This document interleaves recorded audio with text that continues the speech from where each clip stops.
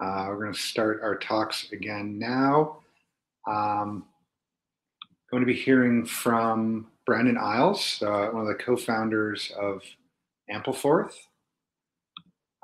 He's going to be speaking on intro to Ampleforth, Ampleforth's multi-chain vision, and how Ampleforth works with ChainSafe to execute on it.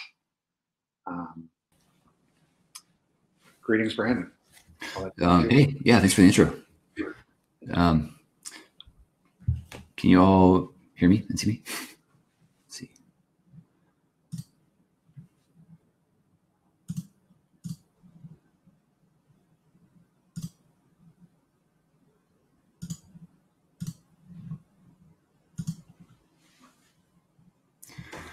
Hey, yeah, so happy to be here. Really excited. I think ChainSafe is doing some really cool stuff to enable like the whole multi-chain landscape in front of us. I'm going to talk a little bit about Ample. The first part, I'll talk about the project, what we're doing, where we're going. Then I'll talk about how Ample and we see it working across multiple chains simultaneously, and then specifically how we're working with ChainBridge to sort of help make that happen. I'll go into pretty deep architecture stuff too. So stick around if you're interested in the more technical side. But first, I'll start more high level, which is a little bit more economics related. So first, what is Ample? Ample is a base money digital currency with an elastic supply. So what that means is it's uncollateralized, similar to Bitcoin. It doesn't rely on collateral or the value of any outside asset, and it has an elastic supply that adjusts every day according to demand in the marketplace. So from a very high level, if the current price of Ample is above the price target, that means we need to increase supply. And when the price on the market of Ample is below the price target, it means we need to decrease supply in order to point the system back towards the equilibrium price target. So what this does is it gives you two qualities of money that we've never really seen together before in the same place. So one, it has it's non-dilutive, right? So the unique way in which we adjust supply is that everyone in the world has equal standing. So when new supply gets created, it goes towards everyone proportional to what they own. And when new supply, but the screen that you're sharing is not your slide. That's what you intended. Oh, okay. Maybe just hit share screen again, and it'll give you an option to choose a different window. Okay. Maybe I'll just share the window. Perfect. Okay, great.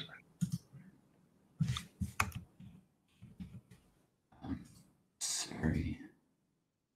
Here we go. Right. So we have so Ample has two qualities, so you don't normally see together, or we've never seen together. So one, it's non-dilutive, meaning that if you own 1% of the network, you always own 1%, unless you decide to buy or sell. This is sort of the soundness property that everyone likes so much about Bitcoin, and commodities and precious metals and that sort of thing. But it also has a long-run equilibrium price target, meaning that it unlocks a sort of unit of account, and this is especially useful for contract denomination and denomination of debt, right? So here's a very simple example of where Ample being used as base money could lead to a sort of safer sort of system of finance above it. So imagine Alice and Bob just enter into a bet. So Alice bets Bob that the Lakers will get into the 2021 NBA semifinals. If they do, then Alice will pay Bob 10 coins. Otherwise Bob will pay Alice 10 coins. So if Alice and Bob were to use something like Bitcoin, they're exposed to the volatility of this asset, right? So if I bet you 10 Bitcoin to be paid back a year from now, neither of us know how much that's going to be worth in terms of raw purchasing power. So whoever has to pay that might be on the hook for much more than they expect. That can lead to default. There's a high risk of default, and the more volatile this asset is, the higher that risk would be. Now, the neat thing about Ample is that when you denominate with the unit of account, no matter what happens to the overall ample supply, you always know how much you're going to be on the hook for, for your obligation, right? So if you owe, see, 10 amples, even if the overall supply of ample and market cap went way up or way down, you're still going to be paying back 10 amples, which is roughly 10 2019 US dollars. So the price target of ample is the 2019 US dollar to maintain a sort of constant purchasing power through time. So people often use the word stablecoin around our project, but we don't really view ourselves as a stablecoin. So today's stablecoins, they either, there are two main types. There's the ones that rely on the US dollar sitting in a bank account somewhere, or there's sort of collateralized stablecoins. So stablecoins like Tether, USDC, they rely on centralized banking relationships, and the idea, hopefully, of all the work that we're doing in the sort of decentralized sphere and blockchain world is to sort of remove the reliance on these private relationships, to remove the needed trust. Right? So yeah, we kind of view the goal of centralized finance and blockchains as being able to create a sort of new monetary system that's beyond the reach of politics. And so we want to remove those layers of trust as much as possible. And the other types of stable coins that people tend to think about next are the sort of collateralized stable coins. And so debt-derived monies, can't rely completely on, free market incentives alone. And, if they rely on lenders of last resort, then they also, rely on periodic bailouts, which we've seen through history, over and over again. So I think there is a risk of us, recreating the history of finance and having everything play out exactly the way it has before, except maybe in a petri dish rather than a different sphere. And so Ampleforth is an attempt to do something different, a sort of new formulation of money that can give us a sort of safe, resilient financial infrastructure without having to rely on these weaknesses that we've seen before. So before I get into the multi-chain architecture, I can still talk about how it works on a single chain. So right now we're deployed on Ethereum. We started this project in early 2018. So we've been working on it for a good long time now. It first went live in the summer of 2019. And so we have, a year and a half's worth of market activity that we can look at. We're currently deployed onto Ethereum because that was sort of the most used and most established, platform out there with a lot of developer activity. When we first started the project, we made the, at the time, somewhat controversial decision to not build our own blockchain. So instead of creating our own silo and asking people to come to us, we decided that we would instead go to where people are already, storing value or making transactions or creating contracts. Right. So we decided to deploy on top of Ethereum. So these are the main components of the system. Ample is a token that implements the ERC20 template functions. So it's tradable just like any other ERC20. There are balances, there are transfer functions. But the ERC20 is directed by a supply policy. So supply policy is another contract also deployed on Ethereum. And what that does is that examines the data that comes in through our Oracle system and then calculates how to adjust the supply. So the supply adjustment happens once a day. It's called the rebase. So if you've heard of rebase tokens, it's been a kind of area of interest or curiosity recently. Ampleforth is a project that sort of introduced the concept of elastic tokens or rebase tokens to the world of decentralized finance. And so the monetary policy once a day has this rebase function that takes in data from two different oracles. It has a market oracle and then a CPI oracle. So the market oracle provides the 24-hour volume-weighted average price of Ample in the marketplace. And then the CPI oracle takes in a measure of consumer price index that allows us to target not the current day's US dollar, but the dollar at a particular point in time. So we target the 2019 US dollar, the day of the network live, so that we can have a steady level of target purchasing power without having to be exposed to the natural devaluation that happens from the tools available to existing central banks. So it's fairly simple. 3 main components: the oracles, the supply policy, and the token contract, the ERC20. The rebase function is a publicly callable function, so anyone can poke this as long as it's within the time window, and it can only occur, at most once a day. All right, so ample forth across chains.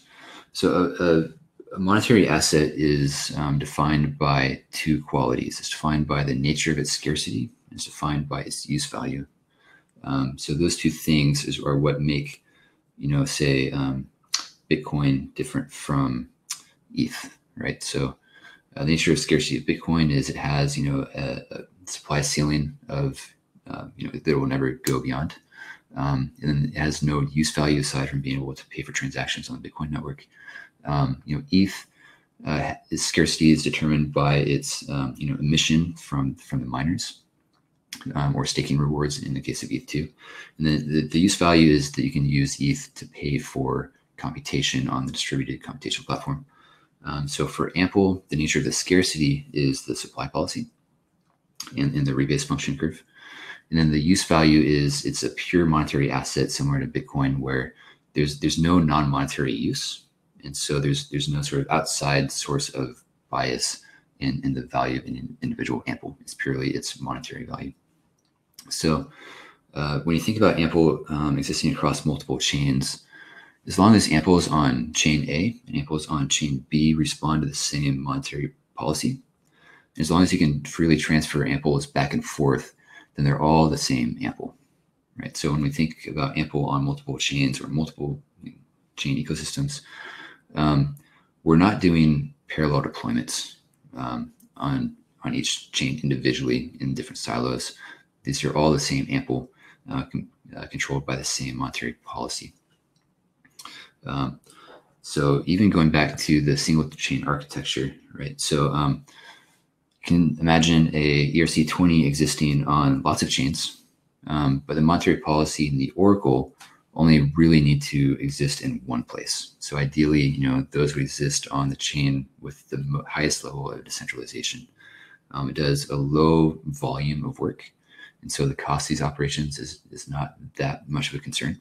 Instead, we care about security and decentralization. And the ERC20s can exist in lots of places. So on a remote chain, we might have a deployment of the ERC20 that gets rebase instructions over a bridge. But even on the same chain, we could conceivably have 2 different ERC20s.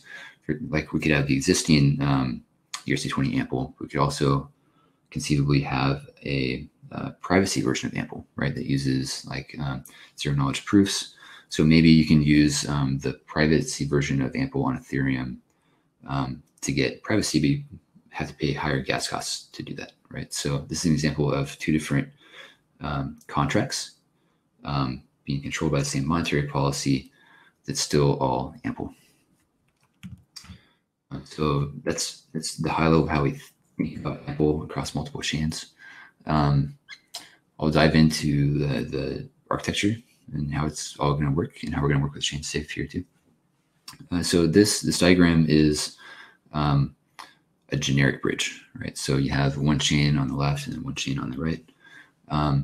There's a handler on one side. So say you called a function on that handler that would write to the logs. Relayers would pick up the events from those logs and then report it to the handler on the other target chain, right? So as long as enough relayers write the report and it's confirmed, then it calls this callback function that executes the function on the other side of the bridge. Should be pretty simple. Chainbridge has some existing handlers for like ERC20s, and then it also has some handlers for generic data passing or transaction function calls. So even though Ample implements the ERC20 functions, we decided to go with the generic handlers rather than the ERC20s. It should become clear when we get there. So really, there's two jobs that we wanted the bridge to handle. One is transfer amples, and then two is to marshal the rebase calls. So here's how a transfer works. So there's a lot going on here, but hopefully I can walk you through, and hopefully it's visible. So it starts here with the depositor, the little stick figure on the bottom left side of the screen. This person decides that he wants to send some ample from one chain to another chain, right? So he initiates a transfer, say 100 ample. So this 100 ample gets sent to, or this transfer method gets sent to the generic handler of ChainBridge. What this does is going to lock up 100 ample into essentially a vault. Say it's going from Ethereum to Polkadot, right? It locks up ample onto a vault on Ethereum. And then once that happens, it logs that deposit into the bridge logs. Now, when the relayers pick up these events, they report it to the other side of the bridge. It goes through the generic handler again, and it calls a mint. So on the target chain, we have what we call a sort of bridge secured version of ample, right? So the bridge receives this transfer event and it mints new ample on the other side. And so the mint ability is, as you can imagine, it's a very important call that not everyone should be able to call. This is only callable by the bridge. So this is why we call it the bridge secured version. So the trust model of the ample on the remote chain is purely whatever the trust model of the bridge is in this case. So it mints a new ample for the particular recipient. And so that should be pretty straightforward. However, there's one wrinkle. Because remember, we have two different jobs that are going at the same time. One is transferring of tokens, and then one is the rebases that impacts everyone's balances, globally. So you can imagine if you don't handle this correctly, you can get into some really scary race conditions. So imagine, there's a positive rebase, and someone is able to race the rebase function across the bridge. So say I have amples on Ethereum, I get a positive expansion. So like my 100 amples turns into 105 amples. And then I immediately transfer those amples over the bridge before the rebase gets there.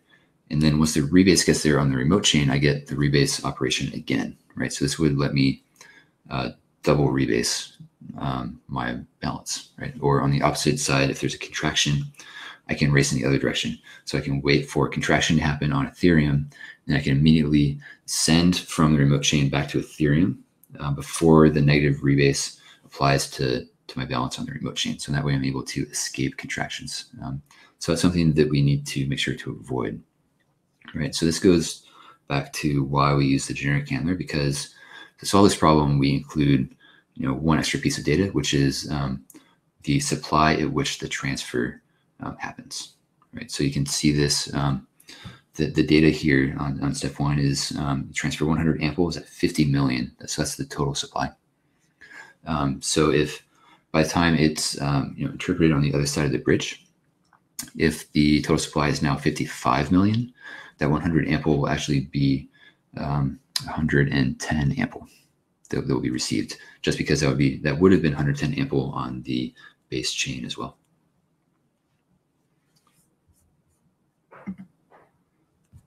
So this is how the rebase works. The rebase is a simple transaction or function call. It should be pretty straightforward if you just imagine it being a generic handled transaction, except there is one other job that we do in the Ample system, and that is we have this, I guess, fourth module in the system called an orchestrator that you can see within the box on the left here and also on the right. And what this does is whenever a rebase happens, it notifies downstream consumers of the rebase event. So this is useful for some platforms that are not able or not yet able to support Ample. They need to be notified to sort of update their accounting. So for example, Uniswap and Balancer pools of Ample, they need to be notified that rebase happens so they can update their accounting and remain up to date with the actual balances underneath. So the orchestrator is just a generic function relayer or transaction relayer. So it stores a list of transactions that just executes one by one when the rebase happens. And so on the remote chain too, we also have a similar component called essentially the orchestrator, in case it needs to update some platforms on the remote chain as well. So I guess that's the only other wrinkle around rebases, is just this sort of orchestrator call. Now, of course, the architecture on each side, we sort of abstract away as much as we can the particular details of bridges, because we want the bridge secured version of Ample to be able to sort of be perennial and sort of evolve with the space. And so as bridge technology evolves too, Ample can sort of roll with the innovations as it happens. Yeah, so that's all I had planned to talk about. Some of you have probably heard of what we're doing before, some of you not. So I'm really happy to talk about what we were doing, and then I'm glad I could get into the details of the chain here. Let's see, I think there's some time left. Can we do questions, or are there any questions in the chat or anything like that? And yeah, we do have a few questions, but I just wanted to thank you for taking the time to speak with us today, and we're really excited about the potential synergy between Ample and Chainbridge. And when we started to design the generic message handler, this is exactly the type of use cases that we had kind of envisioned as like the dream scenario for Chainbridge. But we do have some question and answer. Sure. Yeah, we're also super excited about the work that you're doing. I think the ecosystem has the potential of getting very complicated, but with the systems you're building, I think it becomes manageable. So it unlocks a lot of different sort of experimentations and building that I think is going to be really exciting to see. I really appreciate that. One of the audience members is looking for clarity. So they say, so is Ample only as volatile as the market condition for the day? If market conditions are stable, Ample is stable, and vice versa. Yeah, so I guess it depends on how you define volatility and stability here. So there's kind of two dimensions for Ample. One is the supply, and then one is the price of the individual token. Essentially, the protocol attempts to shift volatility from unit price to supply. So the overall supply or market cap long term could vary wildly, while the price of the individual token could stay within a band around the price target, so roughly $1. And so the protocol has no direct impact on price. Price is purely determined by the marketplace. But the protocol can control is the supply, and then it relies on the marketplace to reinterpret this supply back into the price. That definitely clarifies it. Thank you. Cool, yeah. So somebody else is also asking, what chains are you most interested in integrating next? Yeah, so I think so. There's lots of really interesting projects out there right now, and it seems like all of them seem to be coming to market around the same time, and they offer sort of different trade-offs and different existing use cases or engagements. Given the nature of this work, like it's potentially the security model is very complicated. It's potentially very dangerous to do this kind of thing if you get it wrong. And so I think we're most interested in doing the least risky integrations first. So Ample is a sort of permissionless asset, so it doesn't have to be us that sort of does these deployments. But I think it's good for us to do the first few to set the pattern of how it's going to work. So I think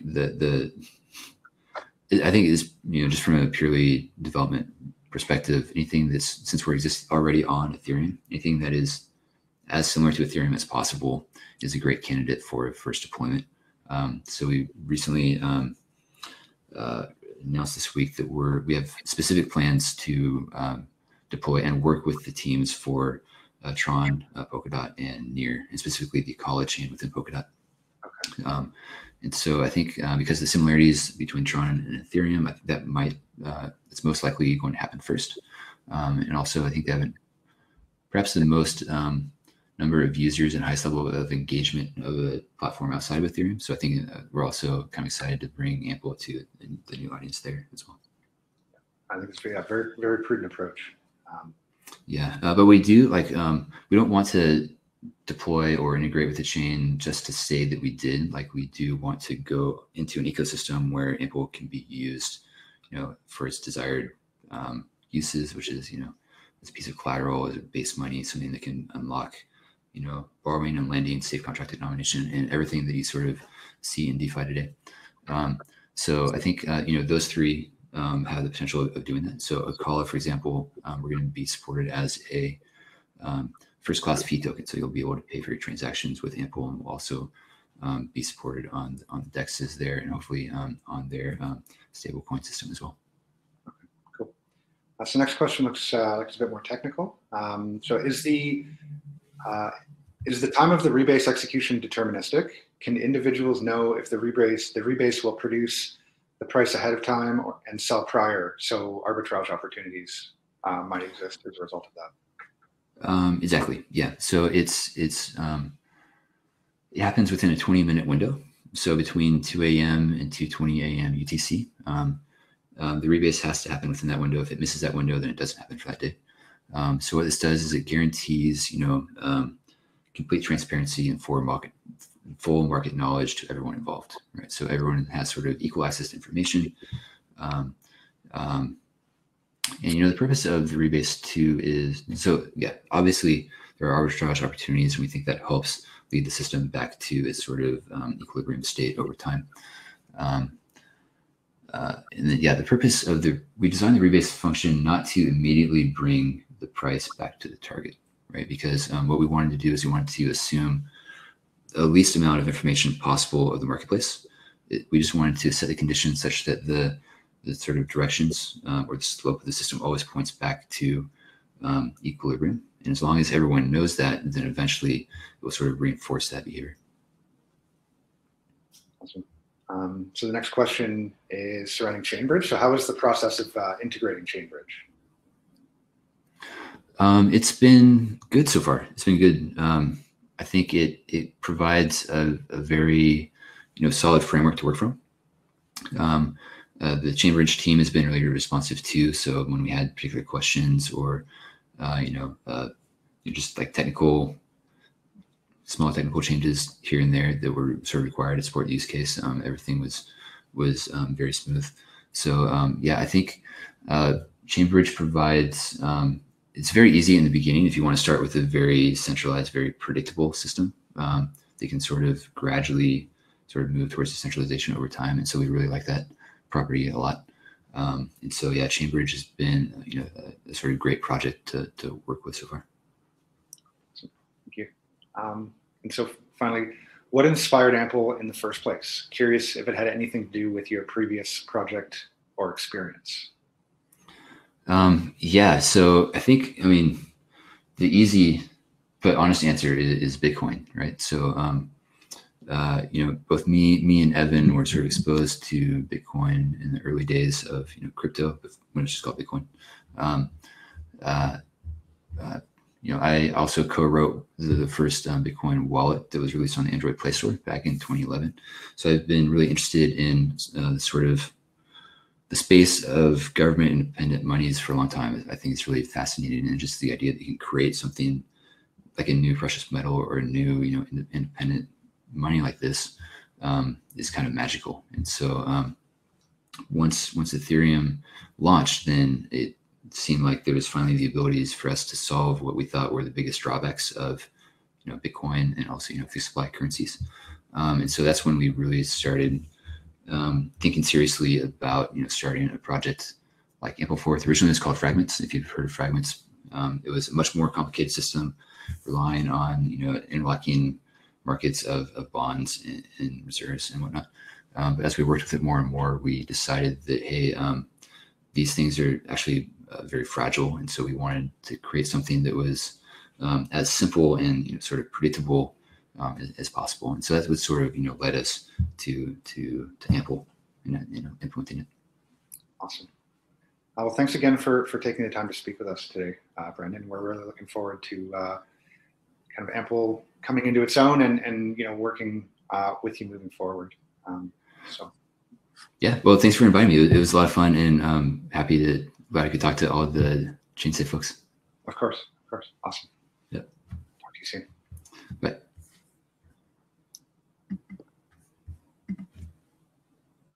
Awesome. Thanks, Brendan. So next we will be hearing from a couple of more of our very dear friends from the Ethereum Foundation. Ken and Emily will be speaking with us. They're going to be giving us a talk called ESP for You and Me.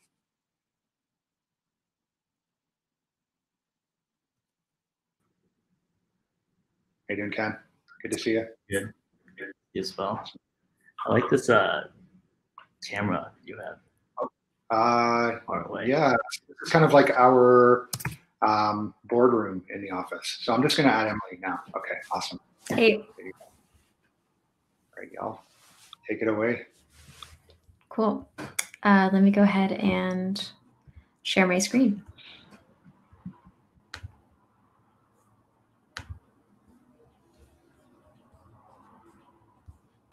Let's see.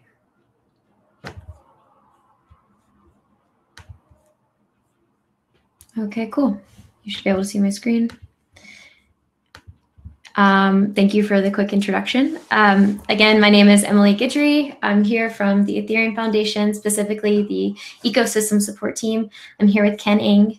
We're just going to talk to you a little bit about what is ESP. If you've never heard of us, hopefully this will be a nice introduction. And if you have, hopefully there'll be a little more new information for you to see what we've been working on this year. All right. So the Ecosystem Support Program is a branch of the Ethereum Foundation, like I said before. And the Ethereum Foundation's mission is to do what's best for Ethereum's long-term success. So to fulfill that mission, the EF undertakes three main roles: to allocate, which is to allocate resources to critical projects, to be a voice, a valued voice within the Ethereum ecosystem, and to advocate for Ethereum to the outside world. So the Ecosystem Support Program is just one of the ways that the Ethereum Foundation pursues that first goal of allocating resources to critical projects. To be more specific, we connect individuals and teams at any stage of development with a broad range of support, whether that means grants, technical feedback, introductions, free access to tools and platforms, or even just a friendly conversation and a nudge in the right direction. So I've said support a lot already, but when I say support, it could mean financial grants, like I mentioned before. Again, project, idea validation, community feedback, project coordination, introductions, applicable credits, alternative funding sources, we can point you to DAOs or community funds that we think would be a better fit or would also be willing to contribute to your project. The point I'm trying to get to is that the grants program has changed probably since the last time you've heard about it. We really were only focused on traditional financial grants, and we've worked hard to expand our offerings to really try to better serve the community and figure out what exactly it is you need to succeed with your project. So this brings me to my next slide. Who is eligible for support? That's a question we get all the time. Can I apply? Who is eligible? Is my project appropriate? So the answer is anyone who's involved with Ethereum could receive a grant from the Ethereum Foundation, but we do have minimum requirements for projects that receive traditional monetary grants and the more in-depth forms of alternative types of support. So the minimum requirements for traditional monetary grants, so if we're giving you money, it needs to be open source. your project. Your project needs to benefit Ethereum in some way. And it needs to focus on either universal tools, infrastructure, research, or common resources. So there are some no's that we run into sometimes. We don't really like to say no. We really like to try to figure out any way that we can help people in the community. But things that really we balk at is like, we're not going to help pump or help sell your token.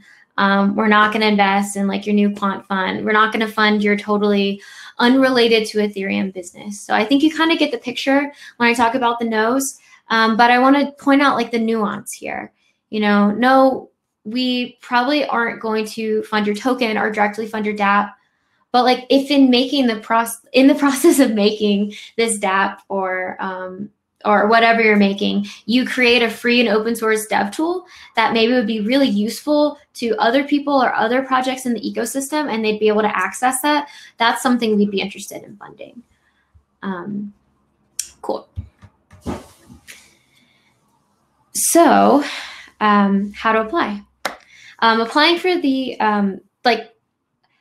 for a grant or just to get in touch with ESP is pretty easy. So first things first, this page is not an application, it's more of an inquiry. So you're not necessarily applying for a grant, you're just getting in touch with us to kick off the conversation. So you go to our website, ecosystem.support or esp.ethereum.foundation. You click on the button that says contact us, you want to submit an inquiry. And from there, it's going to ask you if you are inquiring about a specific project or if you're just exploring possibilities. And there's a pretty important difference between the two. Specific project, please select that if you know what you're working on, you just really need help with X, Y, or Z.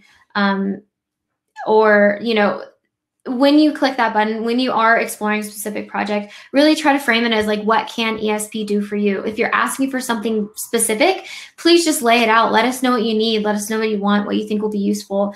But, you know, if you don't know the answer to what you need, that's fine. We can explore that with you. For exploring possibilities, this is the choice that you pick if you don't really know where to get started. Like you have a skill that you think could be useful. You just really want to contribute, dig in. You're really excited about Ethereum, but you aren't sure where to start. Exploring possibilities is where to go. And we'll get in touch and kind of like talk with you a little bit.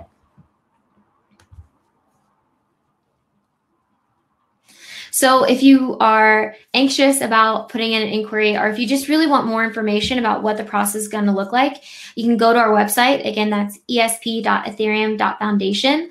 You can click on our page. It's called the ESP Guide. And we've really broken down a little more specifics about the program, like how ESP works, our mission, our goals. Or you can figure out, look into more about the process. So like more information on the details of like where your grant is going to travel through, the different checks and balances, different ways we like vet applicants, and different ways we figure out types of support. So hopefully you find that useful. We put that together this year.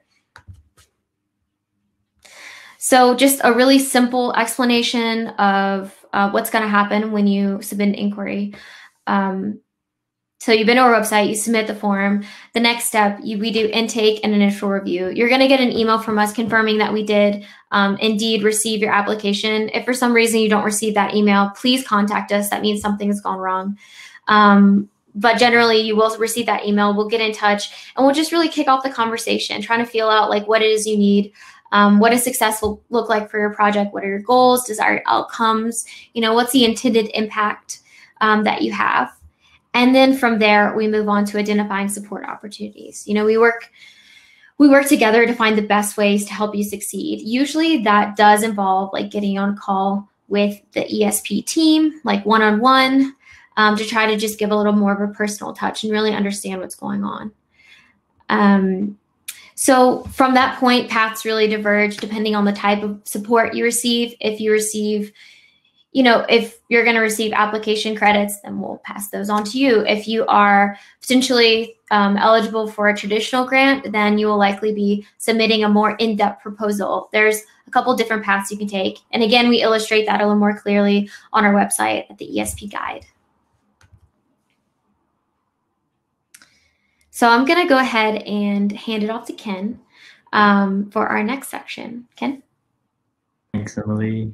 Now that the harder stuff is done, I can talk about the fun stuff. Some of the stuff that we've been working on, and I guess over the past 2-ish years now, we always want to improve and iterate based on what people have told us, reviews on how the grants program is going, how so the level of support we're providing, is it helpful, is it not helpful, and really trying to adapt what the ecosystem's needs are based on what we can offer, and if we don't offer it, how can we continue to offer it?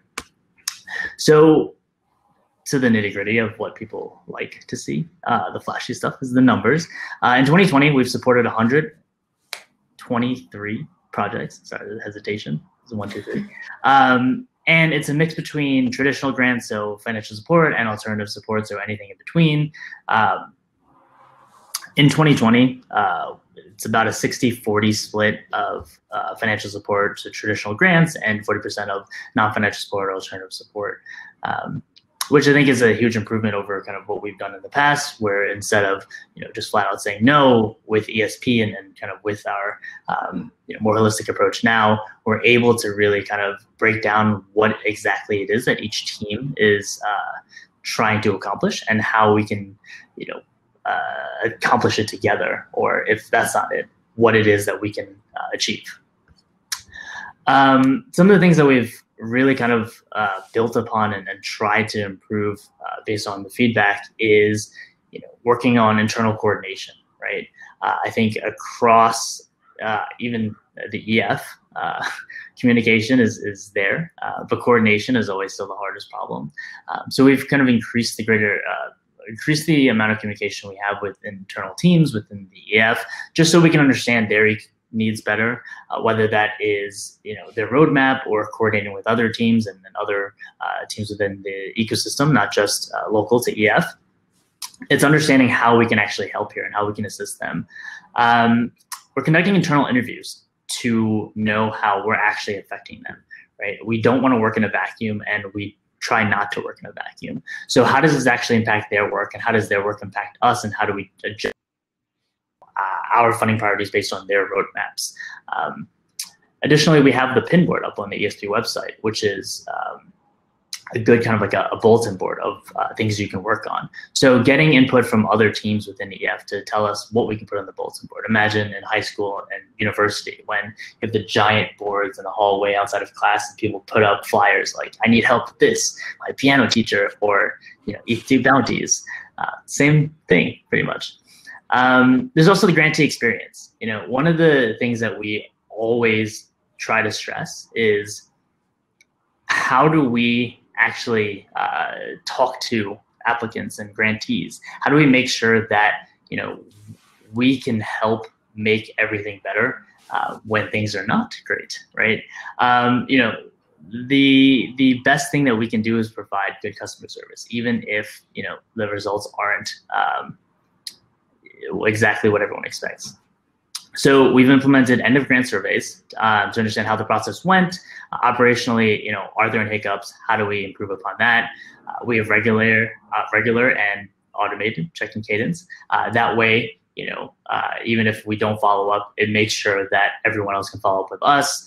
That way, if there are any problems that come about, we can nip it in the bud as soon as possible. We have internal SLAs to keep each other in check. We keep each other accountable to make sure that if one person doesn't respond to an email, someone else can. We don't drop the ball on anything, or at least we try not to. We also have community engagement. This is the thing that's, I think, closest to my heart. It's making sure that we have inclusiveness and diversity, and making sure that we're not just funding core protocol. It's everything else in between that advances the Ethereum ecosystem. We have a local grants program that's funded projects in Korea and Taiwan, in Honduras most recently, and that'll keep growing. We've increased presence at hackathons and events like this one, and we have more frequent blog posts. We're bringing that back, and we're trying to be as open and as transparent with as much as we can So we're making sure that, if we don't keep each other in check, we let the community keep us in check. Want to dive into also examples of past support, because your success is our success. Everything that we do is for the ecosystem and the community. So in talking about non-financial support, success itself is very subjective, right? We know that some problems are more accomplishable than others, and we know that everyone has different needs. It's unfair for us to kind of say, if you can get this far, this is what we need to accomplish.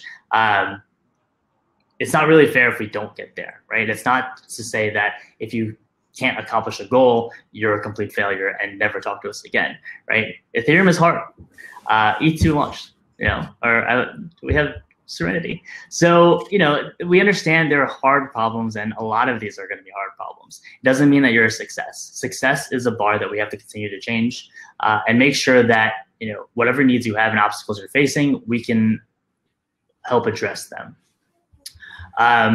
So part of our goal here for ESP is not just helping to achieve these goals, but actually understanding, helping to articulate what are the challenges that you are facing, so we can best leverage our resources, everything that we have at our disposal, to make sure that we can address it together. One really good example is post-hackathon support. So obviously, due to COVID, we've had a lot of virtual events, a lot of virtual hackathons. And we speak at most of these, and they come to us afterwards, which we love. And the biggest question we get is, what do we do now?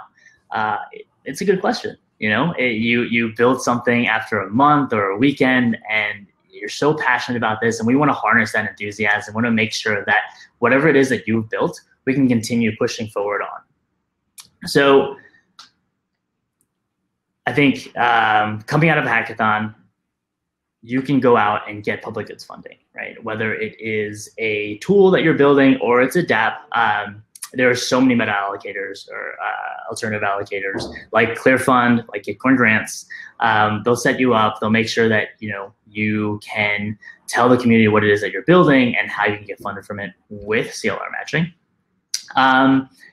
If you are from a non-native English speaking country, or if you don't speak English fluently, there's translation help, right? You can go to community groups like ePlanet or ECN to get your docs or anything translated. And there's more, right? There's local communities in Latin America, in Poland. There's so many community groups out there you can tap into, and we can make those connections if you don't already know them. One big thing that we get a lot is the murky waters of auditors. How do you get your thing audited? Your dApps audited. There's ChainSafe, right? There's so many auditors that we can kind of list out and that we're connected to. We can make sure that you have the right people, or you actually have a list of auditors that you can talk to and sort of get quotes from. There's also mentorship and incubation. Projects like Meta Cartel are always open to receiving more projects to work with.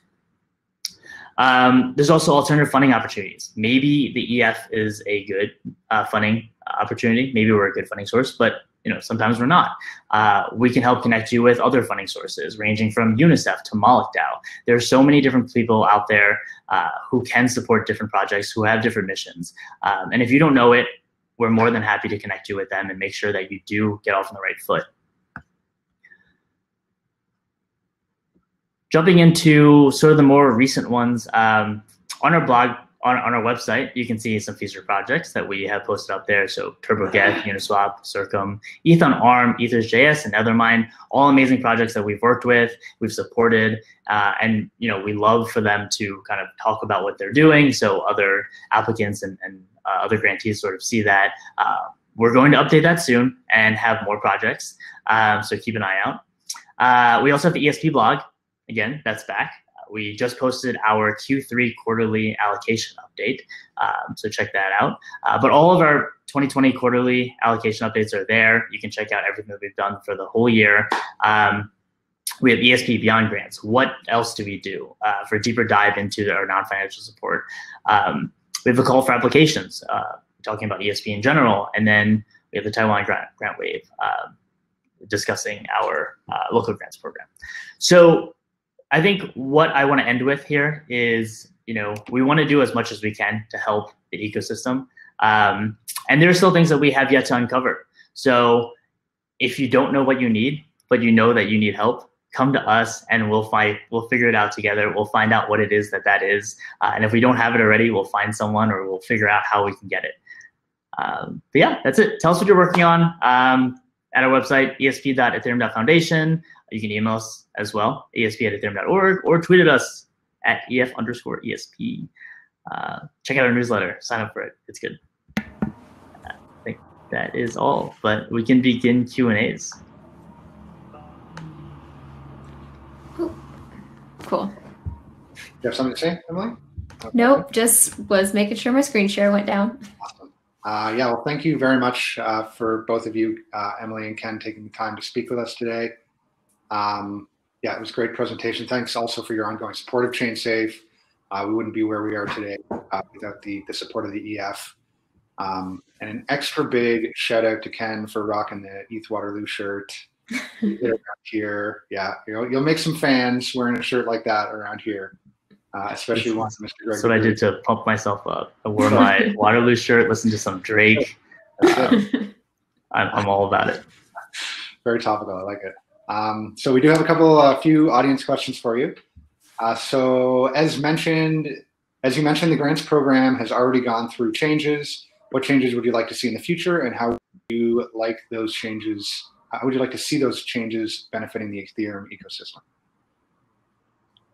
Ken?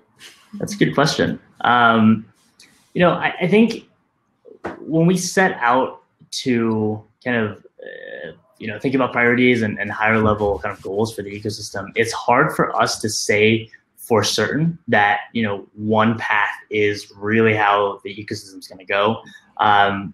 It's timelines, roadmaps, all of this continue to change. So, what we want to do is be as open as possible. And so that's kind of how we transition sort of from the EF grants program to the ecosystem support program. It's understanding our, lack of full overview in the ecosystem that lets us sort of be more open into accepting all different projects, right? As Emily said, we don't just have specific projects, we also have exploring possibilities because we just don't know exactly what it is that the rest of the ecosystem needs. It allows us to kind of understand the trends of where people are going. I think we try to be on Twitter and try to be on Reddit, but at the end of the day, we're just a team.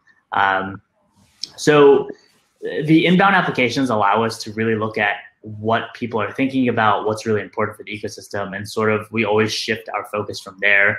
But at the end of the day, we don't know what we don't know. So if we don't offer it now, or if we don't fund it now, I think having an open application process allows us to field all of this and allows us to be more proactive about how we can adapt the funding needs of the ecosystem according to what the community actually wants and really values. Awesome. Thank you. So the next question is, what is the most exciting project that was kickstarted through the grants program? That's like the hardest question in the world. It's like picking a favorite child. Yeah, you can't pick a favorite child. No, you can't. Each of you can offer one that you kind of is most dear to each of you? I don't know. I mean, I'm going to say that we do, to avoid this exact scenario where we pick our favorite grantees, we do have our site okay, where we feature like post-featured projects, where we try to keep those like on rotation to give everyone a little bit more particular spotlight. So I will just like direct everyone to that page, which we are hoping to update in early 2020, even though that's a major deflection. But yeah, very diplomatic. Well done. Ken? Can I say the same? If I can't say the same, I'm going to say, ChainSafe is a grantee of ours. We support them. They're such amazing grantees. That's a good one. Thank you very much. And so finally, do you help projects/teams develop plans to become sustainable after their grants expire/funds are depleted? You kind of touched on this, but maybe you want to go into it a little bit more. Yeah, that's a really good question. So sustainability is a really kind of hard question, right? Because what exactly is sustainable and what is a Web3 business model, right? These are all questions we're still sort of uncovering and still trying to understand how we can, really make a standard for, or not a standard, and have some sort of blueprint for. The answer is that there's no good blueprint for that right now, right? Sustainability is making sure that teams can survive. They can have a house to live in and to have food to eat. But for others, sustainability is having like a 6 to 12 to 18 months runway. So a lot of this is really subjective. And what we do is we really try to work with each team to understand what their funding needs are and what actually they do need to move forward. What's the next step in your process? What's the next level that you're trying to reach? Is it, are you looking for VC funding? Are you looking for more grants? Are you looking for, just build a project and leave it off to the community to maintain? All of these are sort of different, and there's no, there's no blueprint and there's no standard way of actually kind of listing this out there. I think the most important thing is making sure that each team has a good roadmap, understanding where it is that they want to go within a certain time frame within the grant scope. It can be another grant. Perpetually being funded by grants is something that some teams do as well. The idea is that it would be unfair for us to, claim that there is only one answer for this, right? Sustainability is having, X months of runway. So yeah, there's no good answer. It's hard, but we're willing to work with teams to figure out what exactly that means, where you want to go, and we'll level set from there. I mean, I guess like so many complicated questions, the answer is always yeah, a little bit. Yeah. Well, again, thanks very much for joining us today, taking your time out of your day to share this with us, and again for your ongoing support of ChainSafe. Much appreciated. Thank you for having us. Thanks for having us. It's been a pleasure. Take care. So we're going to take a short break. My time of moderation has come to an end, and when we return, we'll be hosted by our CEO, Aidan Hyman. So again, just a reminder, if you like the content you see, please tweet about it using the hashtag CSCON, and please retweet our tweets. And yeah, it was great spending some time with some amazing speakers this morning Toronto time anyway. And yeah, look forward to see everybody else this afternoon.